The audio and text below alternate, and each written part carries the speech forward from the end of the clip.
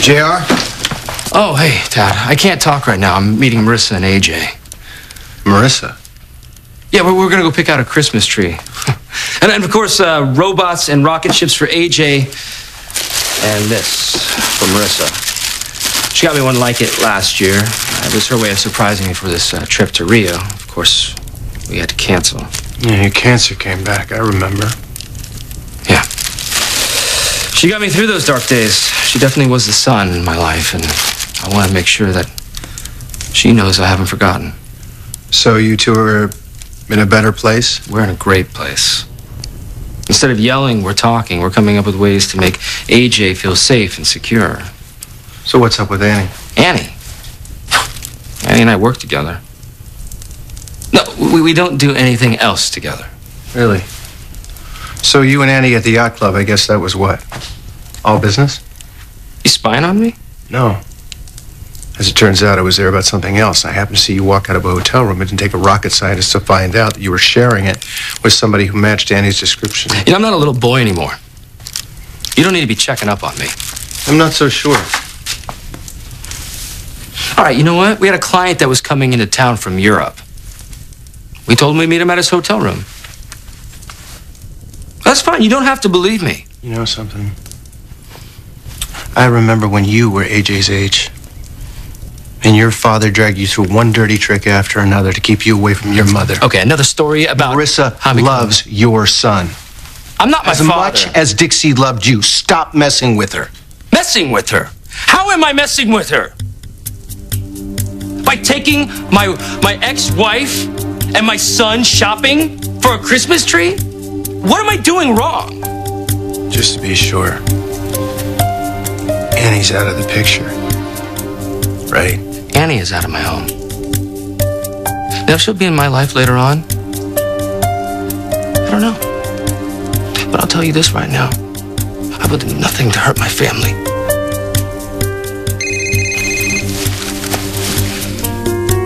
Yeah, Marissa. Yeah, I'm on my way. Okay. We're gonna have a great time. If you don't believe me, you can come along. Your car or mine?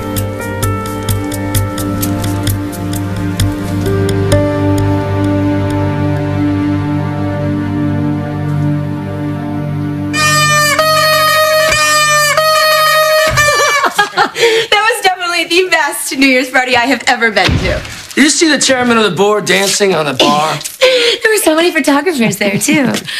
That's because they wanted a photograph of you. I'm so proud to have you on my arm. You're here. Sit down. Why? Because I want to give you a present. A present? You already gave me like 100 Christmas presents. I know, but I wanted to save the best for last. Look, I know it's taken a long time for us to get here. But when I look at you, I see a woman who can do anything. You can dazzle a room full of people. You raise a beautiful daughter. You can save a life. Here I am, happy, healthy, ringing another year. We're a perfect match in every way. Well, I guess what I'm trying to say is, I love you.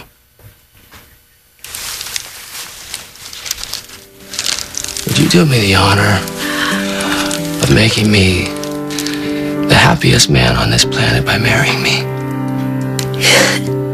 Yes. Yes, JR, I will marry you. Oh.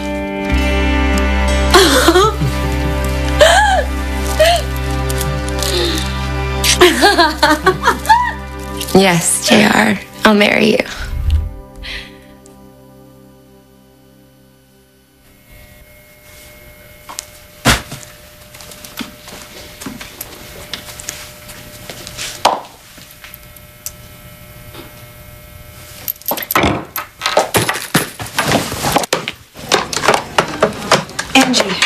It's Greenlee. Sorry. Oh, I just went by David's room and he's not there. Did something happen? Dr. Castillo took him for some tests. Okay. I don't know why I freaked out. Frankly, I don't even know why I'm here. Let's walk. May I take your arm? Yes. Thank you. You've been by to visit David pretty regularly. Yeah, because unfortunately I'm his next of kin. After all the horrible things he did to me, I shouldn't be anywhere near him. Why do you think you keep coming back? Guess I'm afraid of what he'll do if he wakes up. And if I'm close, I can protect anyone he goes after. Something I should have done a long time ago. Well, you've come around. You've come around. And that's what counts. Yeah, well, I'm not sure Kendall would see it that way. I'll never be able to make up for the mistakes I made with David. What's done is done. It's time we all just moved on. You don't hate him? Personal feelings aside, it's my job to make sure that David has the best possible care. And that's why I'm not shipping him off to some rehab facility. I'm keeping him here. And whatever else the man is, he's sick, he's in need of medical attention. And we'll give that to him for as long as he needs. Well, I'm done. I'm out. I filled out the papers that you sent me. I'm officially resigning as David's advocate. You can find someone else to deal with him from here on in. I can't do it anymore. All right, well, we'll let you know when we've assigned a replacement. Thank you. Greenlee, I don't want you to worry. He's in good hands.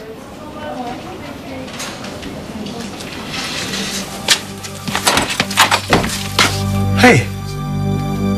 Oh, this was a mistake. You want to come in? Yeah. No, I don't know. Look, I'm sorry for just showing up here like this. It's fine. It's fine. What is it? What's going on? I have a decision to make. Okay. About what? I really don't want to involve you in this. But I can't keep it from you because that would be wrong, so... Okay, just slow down. Slow down. You can tell me what's the decision and what does it have to do with me?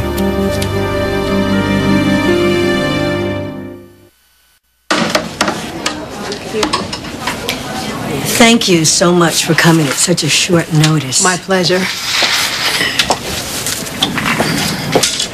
So, I like to ask this of all of my clients. How did you find me?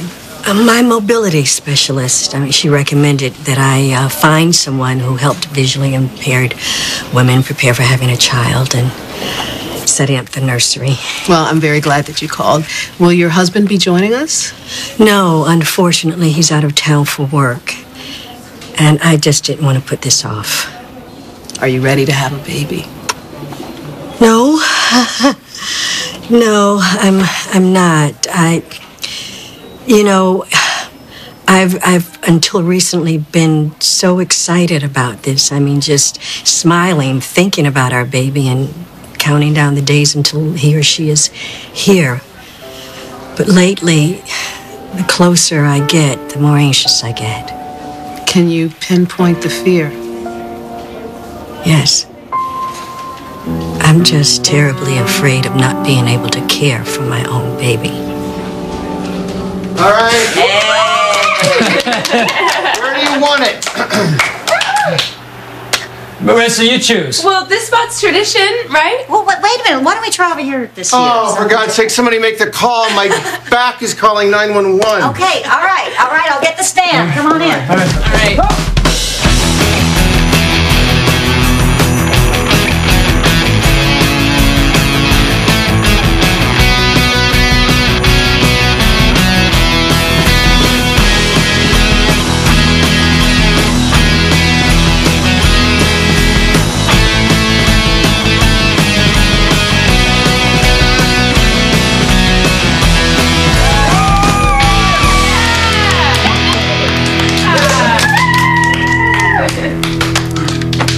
Enough. Daddy, you have needles in your hair. Of course I have needles in my hair. I just lost a prize fight to Pinezilla. Those needles are from a noble fir. Oh, yeah? How do you know that? They were Uncle Stuart's favorite. I think he read somewhere that they were given as a gift of gratitude and friendship. Huh.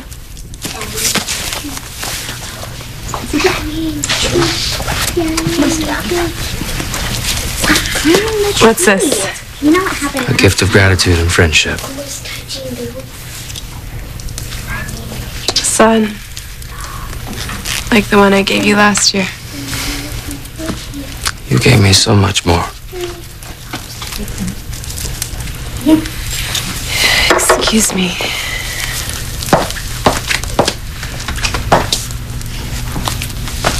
All right, who wants to decorate outside? Me! The first one to the front lawn gets hot chocolate with extra marshmallows. Let's go.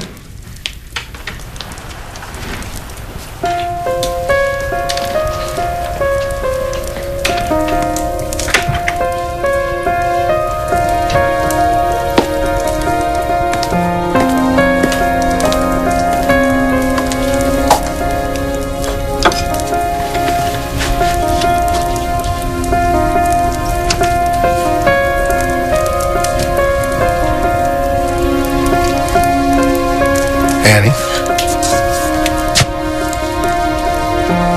Hasn't anybody ever told you not to touch things that don't belong to you? Here you go. Oh, thanks. You're welcome. Nice tree. Thanks. Is that origami? No, these are notes. For Greenlee. I heard it might snow. Hey, why don't we sit down?